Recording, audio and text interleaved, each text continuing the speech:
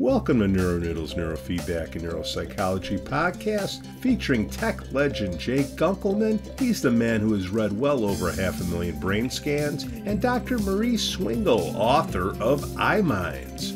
Our goal is to provide information and promote options for better mental health. The Neuronoodle podcast is supported by listeners and businesses just like you. Lyme disease, that's a new one. Oh, well, you know, he's logging in. Dr. Marie's popping in. Okay. Good. And Jay, say hi to Mindy. Dr. Marie. Hello. Hi, good morning. Good morning. And Marie is there. Right there. She is. There I am. Good morning and welcome. Good morning. Good morning. Mindy Haukedahl. No N. Haukedahl. And it starts again. I said it right. I'm from Chicago. You Minnesota people talk differently. We do. We need to just let you in on the jokes rather quickly. We constantly tease Pete for his delicious and consistent mispronunciation of names. It's a dialect, and I think I think there's going to be a group that's going to protest you, Dr. Marie. Doctor Who?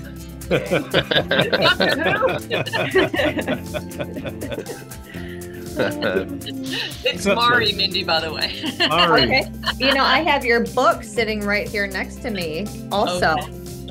The iMinds. Yeah. I hear that's a pretty good book. It is a good book. It's very thick, but it's very good. Yeah. Anything you want to delve into, it's in there. Yeah. Yes. So Mindy, how did you find us, and how did we get you on this podcast? I'm sure it was a pretty thorough process to get on there. How did that go? Yeah, I'm actually part of a little cohort with a few other neurotherapists throughout the world. And one day, a woman from Venezuela brought up your podcast. And so I started listening, and then, right when I logged on, it says, "Do you want to be a guest?" And I'm like, "Well, why not? Sure. Let's do it. Let's have a conversation." So that's kind of how I found you. Yeah. And it was an email, huh? Yeah. Yep. And the response time was pretty good. And all of a sudden you're here. Here, days later. It was pretty quick turnaround. It was wonderful. And Venezuela, you obviously have like a client or one of the networks down there, or well, I work with Dr. Nathan Brown, and I'm in like a little cohort that we meet every week and just talk about neurofeedback and some research. And there's a woman from Venezuela, there's a guy from Canada, there's a man from Hawaii. So we're kind of all over the place, just talking about what we do and brainstorming and researching and kind of just talk together. Right. Excellent approach to kind of have a collaborative group that ends up being able to support each other. So right. Yeah, it's wonderful. Yeah. I like the international groups as well. You just, when you're too close to your own community, etc., you miss out on so much, whether it's research or practice. So that's great. Right. Join groups, everybody. Yeah. Jay and Dr. Marie, Mindy brought up she got a neurofeedback because of Lyme disease. Could you go into that? Because that's a great keyword and topic that I don't think we ever talked about on this show. Yeah, for sure. So when COVID happened in March 2020, the world started to shut down, and I became very, very tired. And I didn't know what was wrong with me because I'm a huge proponent of getting enough sleep. And my knees started to hurt. It felt like somebody took a baseball bat to my knees. And I had no idea what was going on. And I have 31 acres of land, and I do not go outside. Like I don't mess with the ticks. I don't hunt. I don't fish. I don't do any of that stuff. And my doctor thought I had Lyme disease. And I was like, absolutely not. There's no way. I've never had a tick on me. I've never seen a bite on me, a ring, any of that. And sure enough, blood work came back that I had full-blown Lyme disease. I had the Borrelia burgdorferi. I had mycoplasma, because you get all these co-infections with the Lyme disease. So I had Bartonella, Babesia, just a plethora of things going on. And my biggest symptom, other than my joints hurting, was brain. My brain could not do what I wanted it to do. It was like I was in such a fog and I had no motivation and I just couldn't like find the drive to go and do things. And I'm kind of a workaholic. I love to research and I love to work. And when I couldn't do it, I was just so frustrated. And so I learned about neurofeedback. I was just doing some research and reading articles and discovered that when I did a QEEG, I discovered that my whole brain, like a brain mapping, was flowing in delta. With chronic infection, a lot of times you have so many slow waves going on. And I was able to learn that through neurofeedback, I could kind of like alter my brain waves. I could get some motivation. I could feel better. You wouldn't believe the amount of people that have come into my life that have Lyme disease and they're bedridden and they don't have a purpose and they feel like they just can't get up and do anything. And here I am working 2 jobs. I have 2 kids. I'm running here and there and everywhere. And I feel like I can function cognitively. And I fully believe it is because of neurofeedback. Because I still have Lyme disease. I'm going to have it forever. It's chronic, long state, late stage. They think it bit through my dark hair. And I probably never saw it. It probably came in on my dog and just bit me. And there we have it. So Mindy, the delta, do you see that, is that what you worked on to treat it, or is that the signal, the marker that you still have? So I do still have a lot of delta flowing, especially in my prefrontal cortex and my temporal lobes.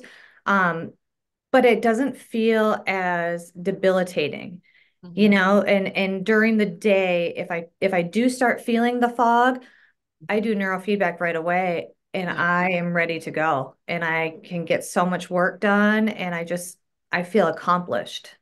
Yeah, thank you for sharing that. I'll probably let Jay or take over a little bit, but one of the things I have noticed is sometimes with these, I would say more obsolete or rare or difficult diseases to work with, you never completely lose the markers. So, I mean, as much as we're data-driven, it's still kind of a deregulation marker that the issue is still within your brain or body.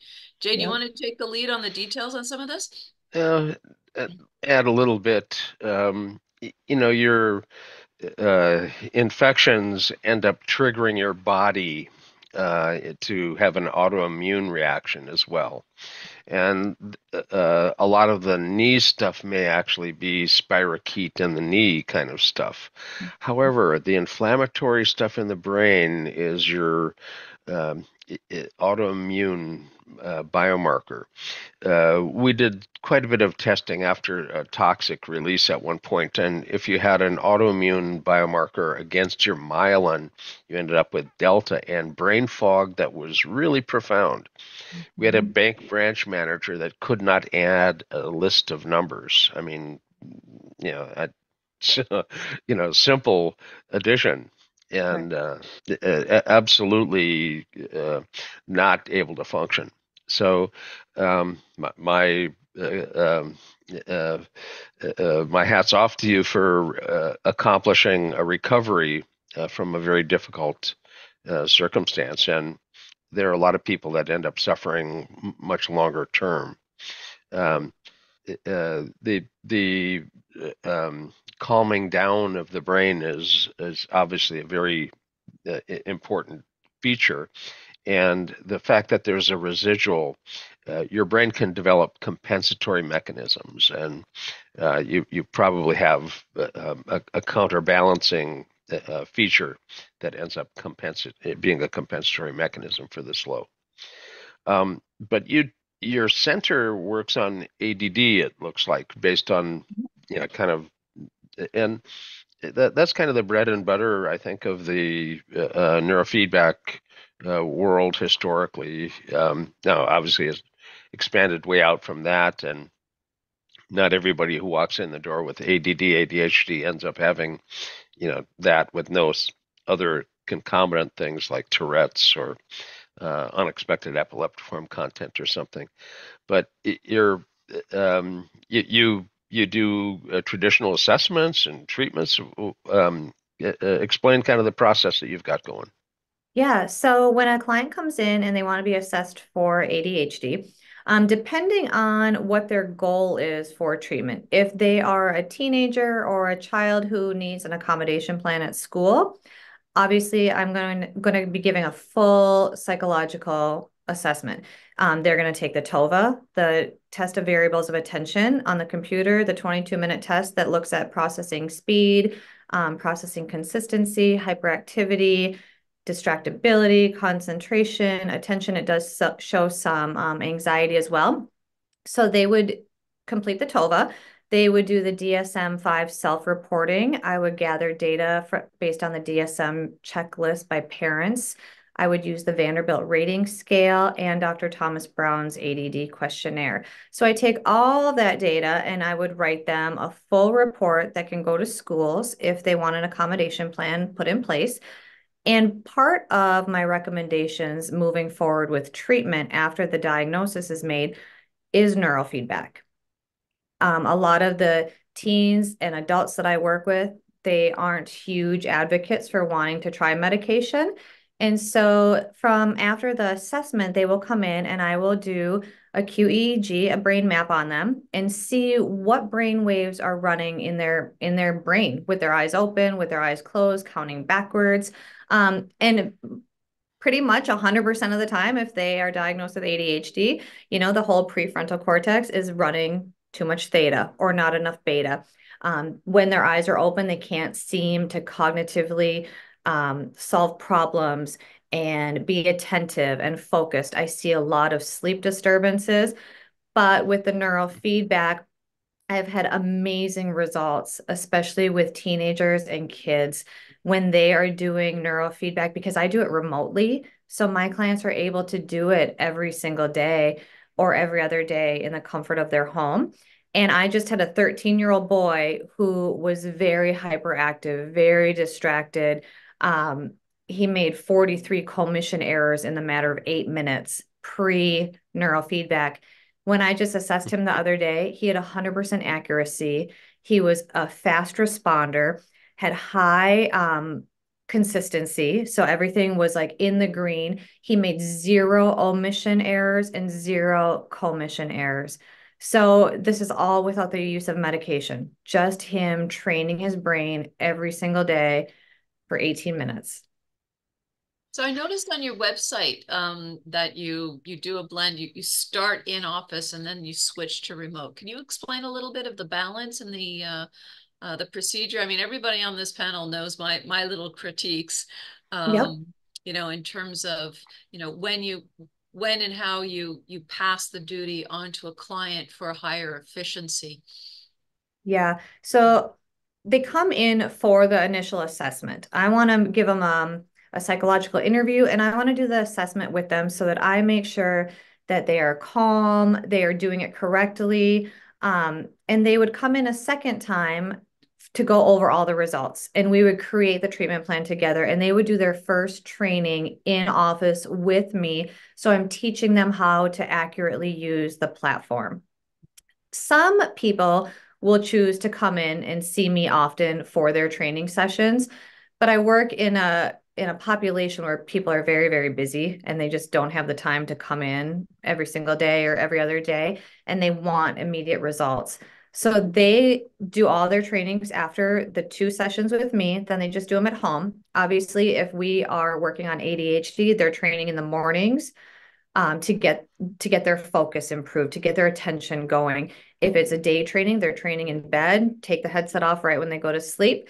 And I send them a report every week to show them their progress. I'm also changing the thresholds if need be. If they're experiencing any symptoms, they know they can email me, call me, text me.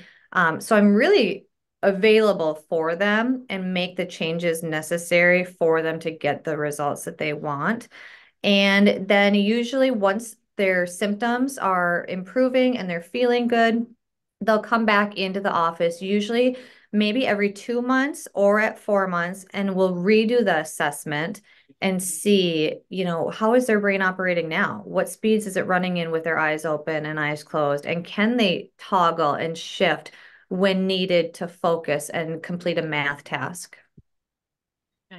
Okay, so So yeah, just underlying the therapeutic alliance there, that you're not backing out with the remote. So thumbs up. Yeah, yeah. Cool.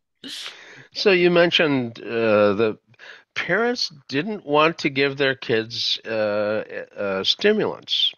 I can't imagine why a parent might not want to give them stimulants, like the potential negative side effects of Adderall, similar negative effects of methylphenidate. But when less appetite, headaches, nausea, compulsive and obsessive behaviors, even psychosis. And I go back long enough to remember vaguely the 1960s and 70s when they talked about amphetamine psychosis. If you give amphetamines, the person would become psychotic. Well, Mhm. we got a gigantic experiment in young kids nowadays, giving them long-term, fairly stiff doses of stimulants. And if the kid has a perfectly normal EEG, it's basically relatively safe in that it's likely not to give them a convulsion. However, if their EEG is not stable, if they have an EEG with discharges in it, even if they've never had a seizure, if you give them an amphetamine, they have an excessively large likelihood, unfortunately, of actually having a breakthrough seizure. And you don't want to end up having a child starting to have seizures, because the more often they happen, the easier it is for them to happen. So you don't want to end up having it start. And I can fully understand why a parent might be quite reluctant to go ahead with the traditional amphetamine sort of approach. But we also have a large list of things that you might be given Mhm. if you have ADHD. Ritalin's classic, methylphenidate, but Vyvanse and Adderall, these are stimulants. Strattera is a stimulant-like drug, but it's not an agonist. It's a reuptake inhibitor. Provigil, for those who can't stay awake, that have a primary disorder of vigilance, that's an orexin agonist. Guanfacine, to take the steam out of the sail. Channel blockers cut down on the excitability of the cortex. Clonidine, similar mechanism, channel blockers. A whole bunch of different kinds of anticonvulsants, antimanics. Um, Oxytocin is a social bonding hormone that's actually used to reduce mu in the EEG.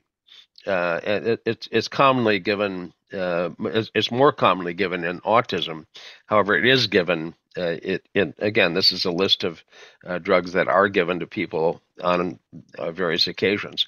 SSRIs and antidepressants, and SNRI is stimulating form of an antidepressant.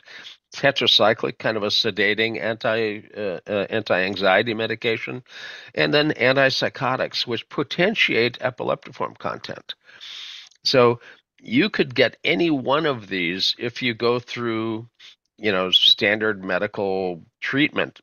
And they don't look at the brain necessarily before they prescribe. So they're going to give you one, and if it doesn't work, they're going to end up withdrawing you from that and give you another. And if that doesn't work, they'll try another. Each of these has potential negative side effects, sometimes fairly serious. As an example, Lamictal. If you start taking Lamictal and you get a rash or a fever and you don't stop it, that can suppress your immune system. You can have aplastic anemia and die. So there it isn't without consequence to try one and see if it works, and then try another and see if it works, and then when you get down the entire list, maybe a combination of them might work. There's a very nice study out of UCLA combining Ritalin when there's theta and clonidine or guanfacine when there's beta. So they're starting to actually get EEG biomarkers for where you use a combination of the medications. But all of these can be supplanted with the use basically of, and let me just get back to the stop screen share here. All of these can be replaced by neurofeedback. All of the deviations that would be a biomarker that would indicate taking one or another of those drugs are things that we can change volitionally with training. And hey, what this might be a topic for another show because it's a big one. So Pete, redirect if you want. I don't want to take up, part of Mindy's show here.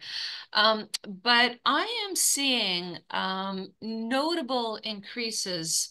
Now it's just an association. It's just something I've noticed thus far. I can't say there's, a correlation or whatnot, but psychotic breaks in adults with Vyvanse, specifically Vyvanse. yeah.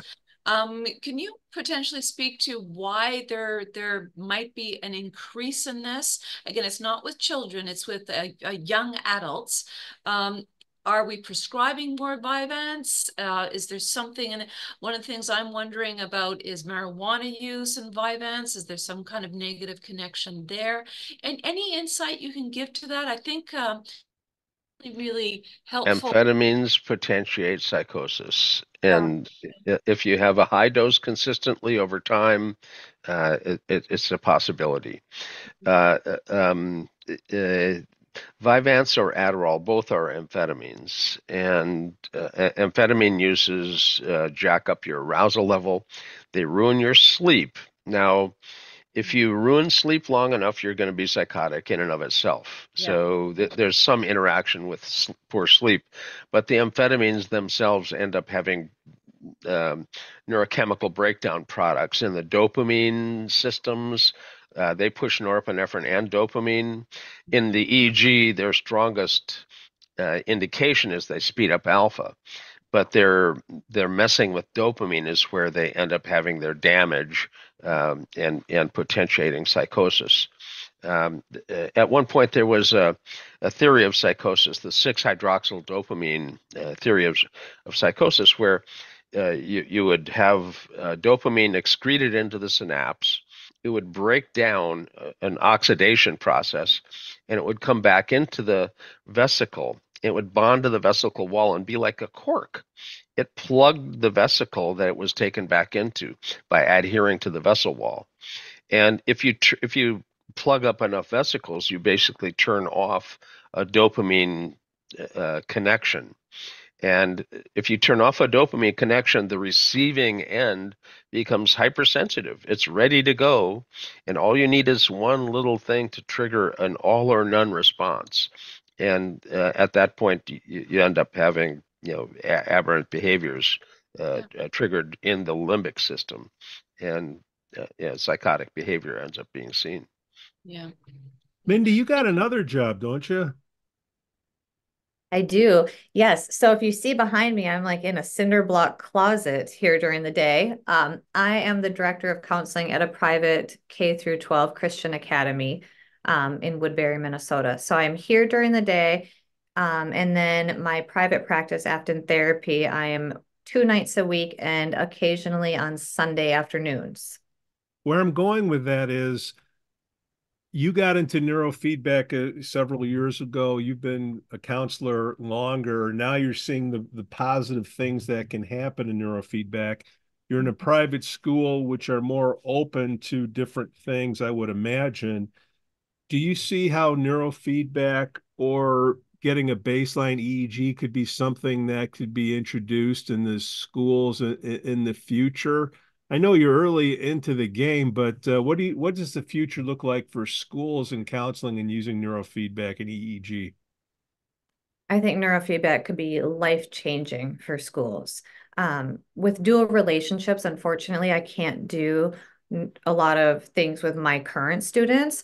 But so many times kids come in and I can just picture what their EEG would look like. they come in and they're frazzled and they're worked up, and I can just picture their amygdala on fire.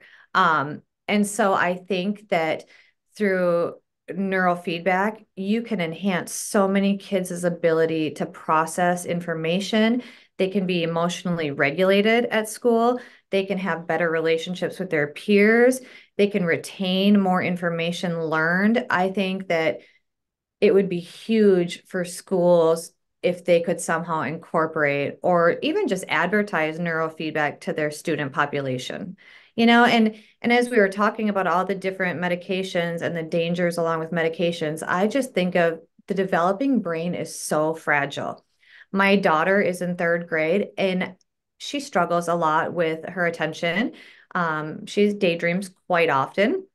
And I'm doing neurofeedback on her now, and her teacher says it is a remarkable difference in the classroom. She is happy, she is pleasant, she has leadership roles, and she's doing so well. But when I look at my little girl, there is no way I would ever put something in her body that could harm her developing brain from becoming what it should be. And so that's why I'm so passionate about neurofeedback, because if you just give the brain what it needs and you train the brain and you exercise the brain can heal and you can retrain it, and versus putting junk into your body that you might have hallucinations, you're going to have the disrupted sleep. And, I have seen a lot of clients who get on medication who become very emotionally dysregulated. They become very angry. And a lot of it, I think, is from the stimulants. Yeah, and if you're a neuron, you've got two ways to be controlled. You have a ligand-gated ion channel, which medications can latch onto and control the neuron, and you've got a voltage-gated ion channel that can control the neuron. And neurofeedback simply uses the voltage-gated ion channels instead of the pharmacological ligand-gated channels. And the extent of the control of the nervous system that you can do with the proper training is um, it's to the point of being it stretches credulity. People that have intractable epilepsy who have been told your next step is for me to make a best guess and cut out a piece of your brain to maybe stop the seizure. you know, well, gee, that's not really a very rosy possibility. I'm kind of attached to the pieces, so which piece are you going to take? What does it do? So that we can take people who are in that circumstance, having hundreds of seizures a day, intractable epilepsy. There's no way they're being controlled or assisted at all in the traditional medical world. And neurofeedback, with sometimes quite a few hundred sessions, they're seizure free, and the doctors themselves take them off the medication when they're seizure free and their EEGs are clean. They don't want them on those meds, that they're not being paid to give them, so it's not like Barclay and Ritalin was back in the day, but we're basically seeing intractable epilepsy that doesn't really have a chance. And 1/3 of all epileptics are intractable. And you say, oh, well, yeah, but that's epilepsy. And I deal with ADD, so it's not really something I commonly see. But 25–30% of the ADD population have unexpected epileptiform discharges. And if you don't know they're there, you may give them that stimulant that will make them have their first ever breakthrough seizure. And if you don't look at the EEG, you don't know that it's there. And unfortunately, in psychiatry, it's not common for the psychiatrist to do EEGs. There's some that do, but they're rare. Most of the time, they'll listen to your story and make a good guess, and perhaps give you a medication that works. But listening to your story to come up with a diagnosis and then giving you a treatment based on the story is not really modern science. If you're a cardiologist, your patient comes complaining of chest pain, God, doc, I got this chest pain. Oh, well, straight in, we're going to give you an angioplasty. Half the time, the chest pain is indigestion. And you're doing a surgical procedure on the heart based on the symptom? No, symptom should tell you what to test. The test should tell you how to treat. And the symptom, doc, something's not right. Well, let's test it. Oh, now the test will tell us what we can train or treat. And there's times that meds work together along with neurofeedback, and that's been shown to be quite effective. In epilepsy, we don't tell them to stop taking their anticonvulsants. We train them how to not need them, and then when they don't need them, they get pulled. But there was a very nice study on methylphenidate in ADD kids, and it was a school system. And they went in and tested the theta beta ratio at CZ. This is an old study, just a CZ theta beta. And Vince Monastra was the author on the study. And everybody that was a kid in the school that had a high theta beta ratio also was screened, the behavioral screening, and they were diagnosed with ADD. So they were treated. All of them got methylphenidate. Randomly, they were picked for also getting neurofeedback. And the ones who got meds and neurofeedback did fine. The ones who did meds did fine. 6 months later, they pulled the meds. All the medication-only clients went back to their old ADD ways.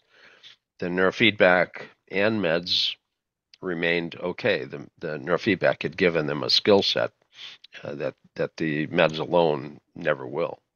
So I think they, I'm not proponent of meds, but I'm also dependent on them to keep me alive. So I'm not really anti-meds either. So the right ones at the right time in the right place, right? Yeah.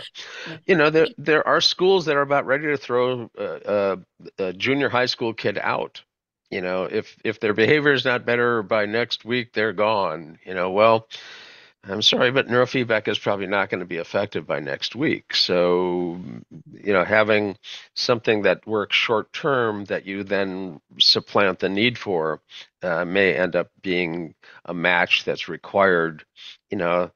Other circumstances, there's a couple that's having difficulty and they're about ready to split up, and the ADD adult ends up needing to be treated now, and then treated for the long term, and then pull the meds. So If I could loop back the to pairing a works well. population that I think Mindy and I both work with, which are the children, and back also to seizure disorder, and the meds. One of the things, if you have a youngling, I like to say, with epilepsy, some of the side effects of the meds can slow down the development of speech, slow down the development of motor skills, slow down growth spurts, et cetera, et cetera.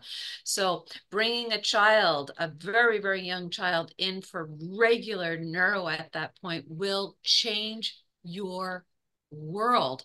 And the will not interfere with the developmental cycle. So we talk a lot about older folks, but the young ones with epilepsy, get your neuro, preschool, beginning of school.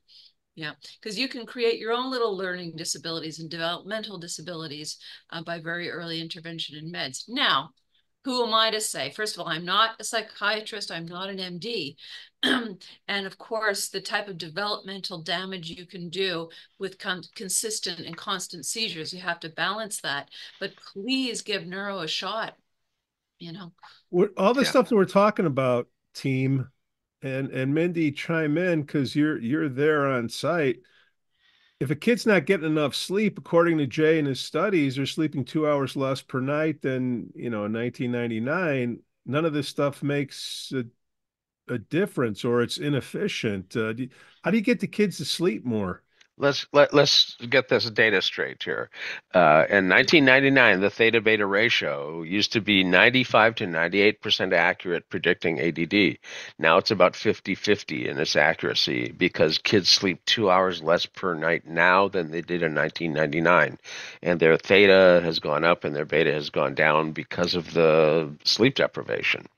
And at this point, you can't really truly differentiate. And there's very good publications on that, a meta-analysis of the theta beta ratio across time, showing that the effect size went from 1.8, which is really a good effect size. Effect size is the ability to separate two curves, two distributions, one from the other. And now they're down at about 0.2 to 0.4, which is a 50-50 chance. So save yourself the trouble, flip a coin, you get the same accuracy. So theta beta ratio is still something to look at. You have to pay attention to the sleep pattern, fix the sleep pattern, and neurofeedback does wonders with sleep. Beta at CZ is an insomnia driver, but you can also have another pattern that drives insomnia, and that's the anterior cingulate with a rumination. Lay down to go to sleep, and the old head gets locked on to whatever.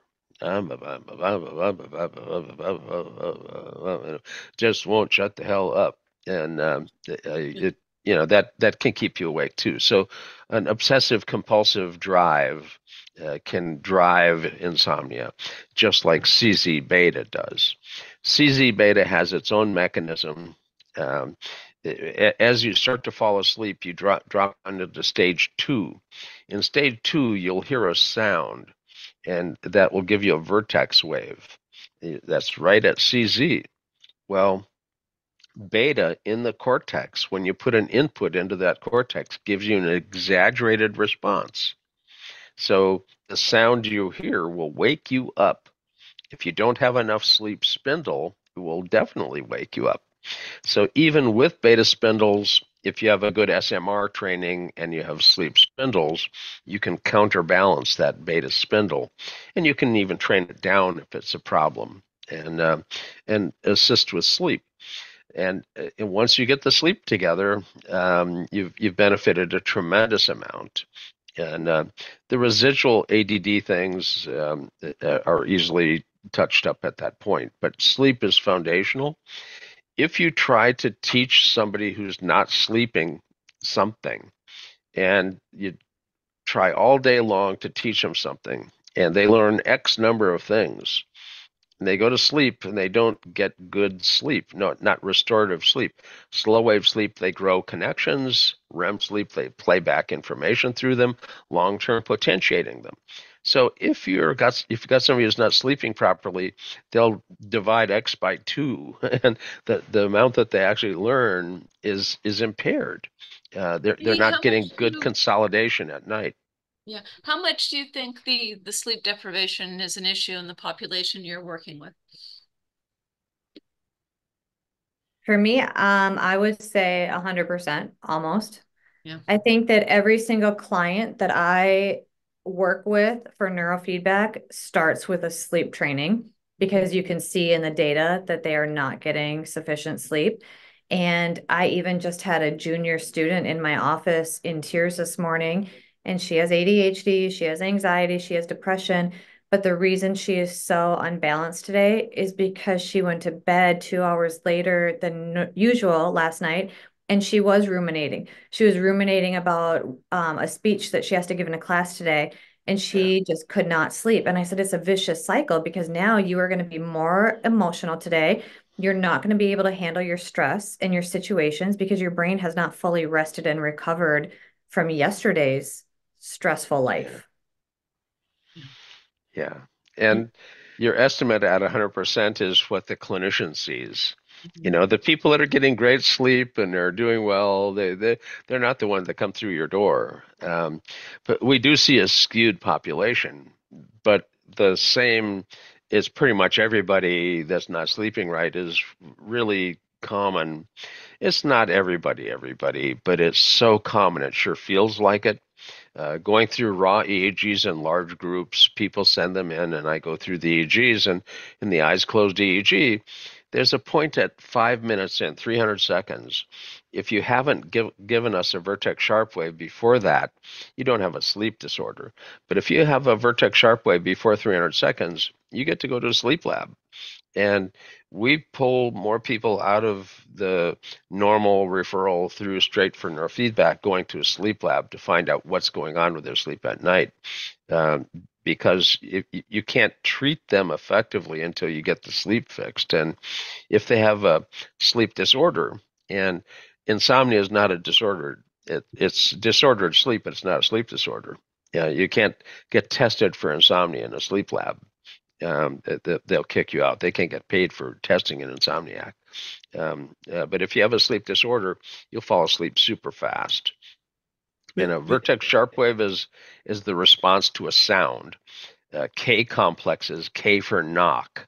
So you give a rap on the side of the desk and you get this vertex wave with a nice spindle and they keep going to sleep. That's how it's supposed to work. If you make a rap on the desk and they get a vertex wave and they wake up, they don't have a good sleep spindle. And that's the kind of person who's got beta at CZ and they can't fall asleep because you're on your way to sleep. Every little sound pops you back awake. And during the night, you cycle back through. A little sound pops you back awake. So you have sleep onset and wakefulness insomnia from beta spindles at CZ. We actually published a paper on that in the research domain criteria when they were saying the DSM is no good, so don't do a diagnosis study. Just give us some biological measurement, a biomarker. And we published in 2015 beta spindles at CZ corresponding with insomnia, independent of the DSM categories. Mindy, you think that school hours are out of whack? I don't want to get you in trouble here, but why why do kids have to start school so early? Daycare?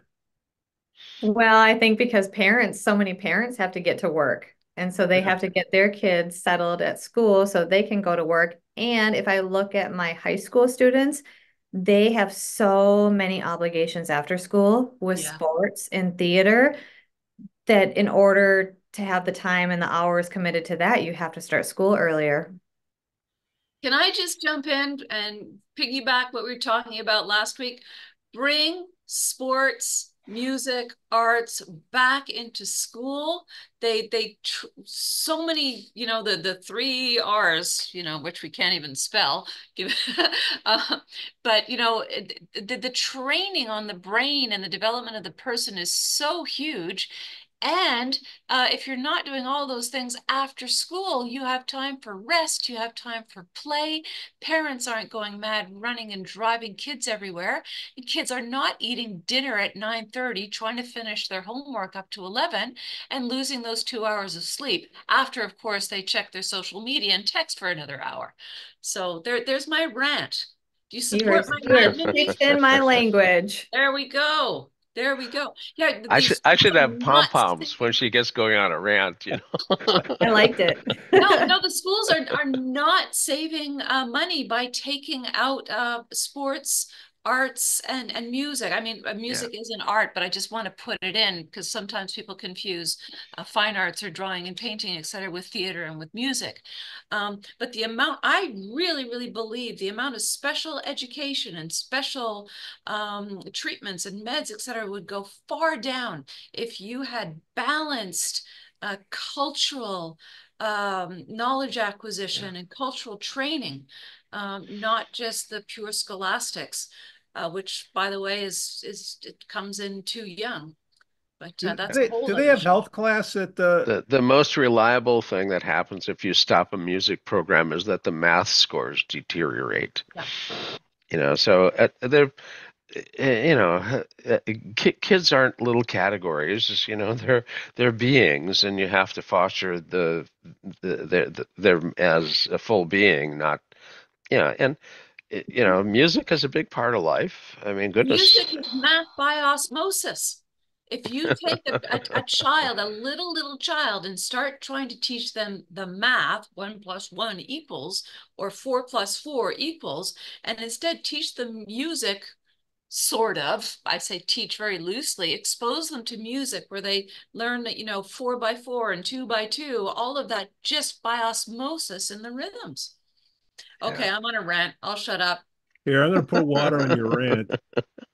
Getting It's back the to red this, hair. What can I say? getting back to the schools, Mindy, do they teach health, some type of health class at the school? And if so, do they teach, about the brain and that there is control, maybe HRV breathing at least? So these kids that have anxiety, at least they can have a feeling of, hey, you know what? I can control my breathing and chill. Is anything like that going on that you've seen? In the state of Minnesota, students have to take 1 semester worth of health class. And so our high school students, they have it for 1 semester.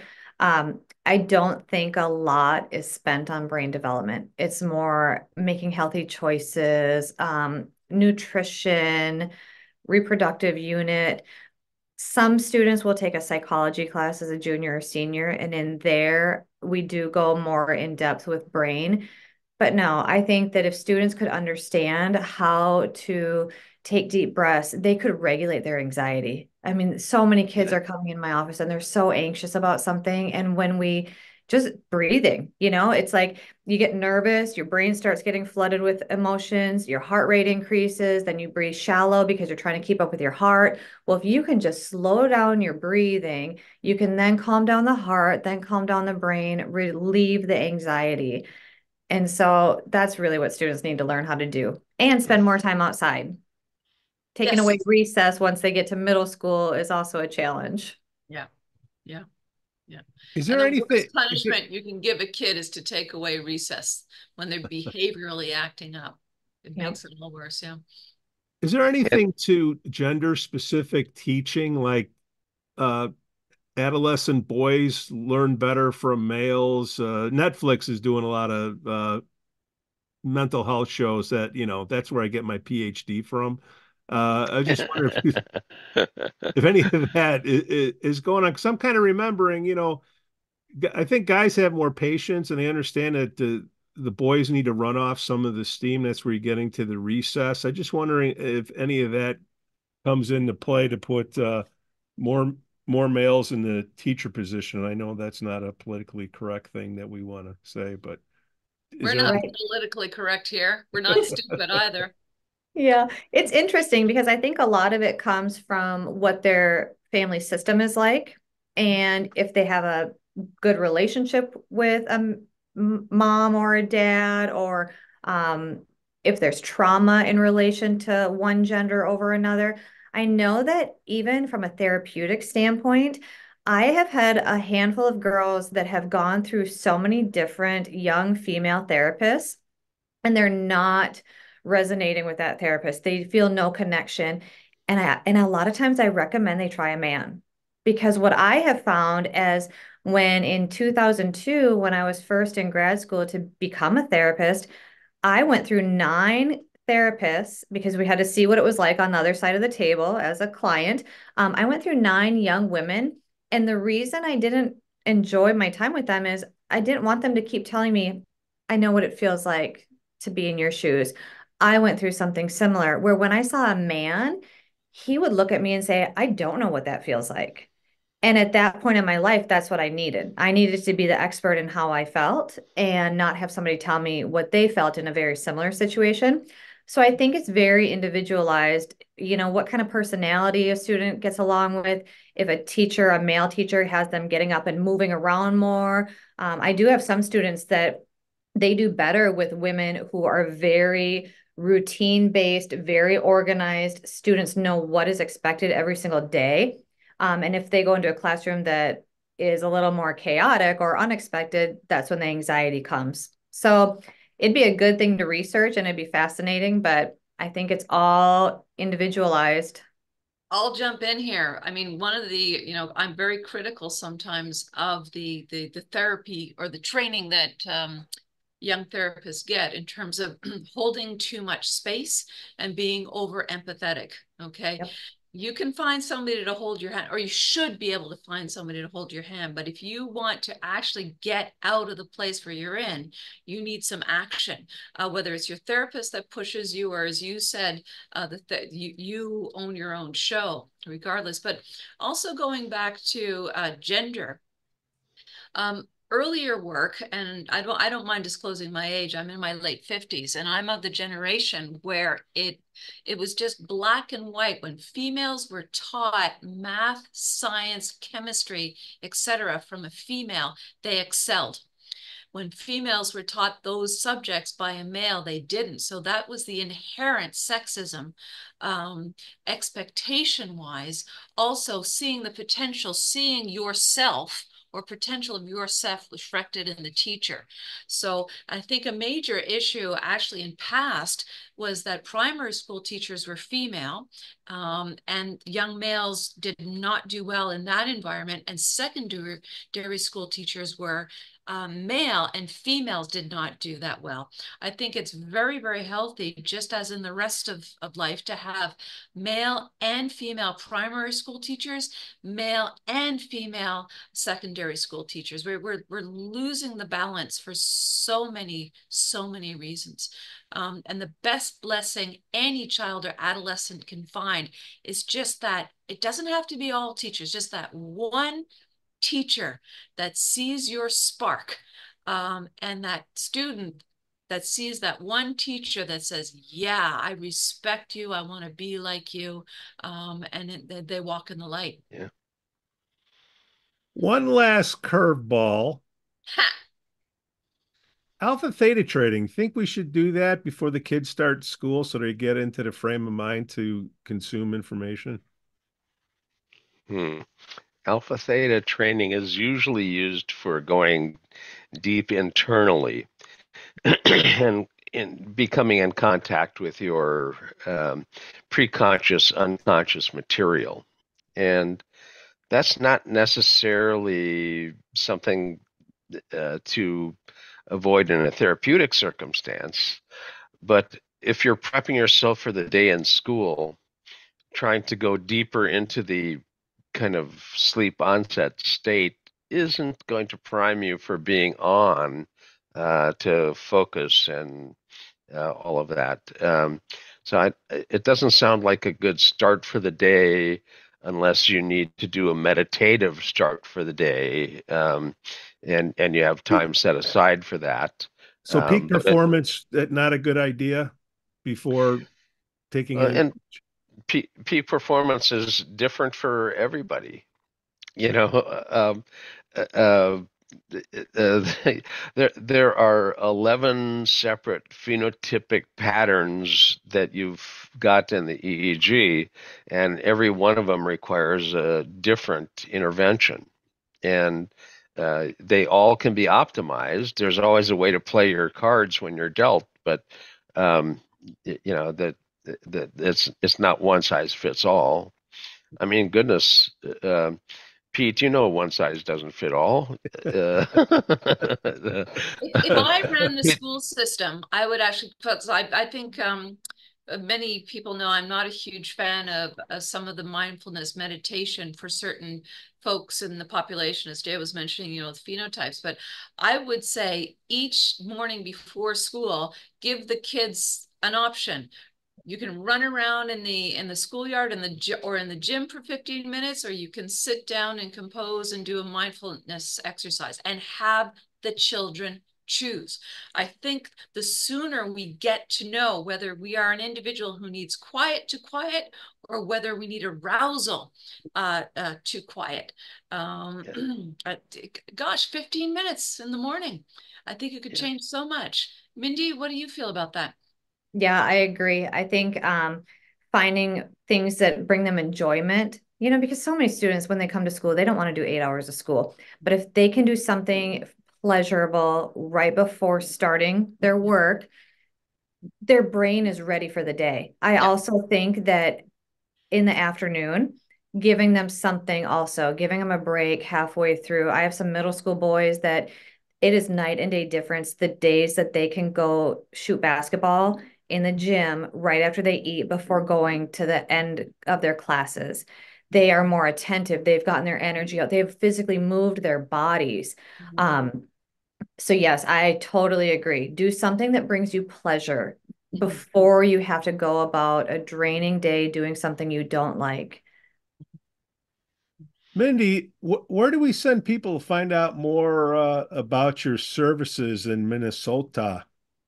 Yeah, they can go to my website at www.aftontherapy.com. They can also find me on Facebook and Instagram at Afton Therapy. And, like I said, a lot of my neurofeedback is all done remotely. So they can come in, I can show them how to do the assessments, even if they're out of Minnesota. But yeah, I would love to help as many people as possible. Maybe John Anderson will stop by. Yeah, maybe. So did you grow up in Minnesota? I did. Yes, I grew up in the Twin Cities, and then students here think I'm addicted to school and learning, which I might be, but I went to the University of Kentucky for my undergrad degree. And then I went to Xavier in Cincinnati for my master's degree in school counseling. And then I have my Minnesota State University I'm a licensed school principal, so educational specialist. And then I got my marriage and family therapy license through Adler Graduate School of Psychology. And then I'm also brain certified in Dr. Amen clinics and certified internationally through BCIA. So a lot of things. That's a nice. Well, I was trying to figure out why you don't have the classic Minnesota accent. I grew up in Fargo, and Oh, my summers were always at the lakes in Minnesota. So when I hear a classic Minnesota accent, I feel like I've suddenly arrived at home somehow. right, So right. I was halfway expecting the Minnesota accent, but I think your years of schooling elsewhere may have taken the edge off of the Minnesota lilt, Yes. Anyway, you sound fine. Yeah. Don't get me Yeah. wrong, So I Well, think isn't you it talk funny funny. too? Because when I first moved back to Minnesota from Kentucky, I had a Southern twang. And if I get on a phone call with any friends in Kentucky, it comes back. And so it is just bizarre how where you are, you just kind of pick up the slang and the language. if I'm back with my 4 younger sisters, pretty soon it's yeah, yeah, Don't you know? yeah, don't you know? See, Dr. Marie, it's all Yeah, about sure, dialect. you betcha. Yeah. So, Yeah. anyway, yeah, it doesn't take long. It all comes back like a bad dream, So, Yes, yes. well, thanks for coming on the show. Yes, you, thank you Mindy. so much for having me. Jay Gunkelman, Dr. Marie Swingle, and of course, Mindy Haukedahl, No Haukedahl one, in yes, Minnesota. yes. Thank you for reaching out and coming on the show. What a blast. Of course, thank you so much. Take care, all. Have a great weekend. Take care. Bye. The Neuronoodle podcast is supported by listeners and businesses just like you.